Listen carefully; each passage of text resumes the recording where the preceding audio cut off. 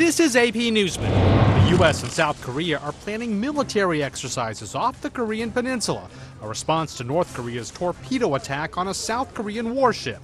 The Pentagon says the idea is to defeat submarines and monitor illicit activities. Government pressure on BP is building, with federal officials looking to hold the oil company responsible for cleaning up an oil spill in the Gulf. The Interior Secretary says thousands of people are working to stop the oil and protect the coastline. Clashes in Jamaica, security forces battling gunmen with ties to an alleged drug kingpin. Violence is in slums outside the capital of Kingston.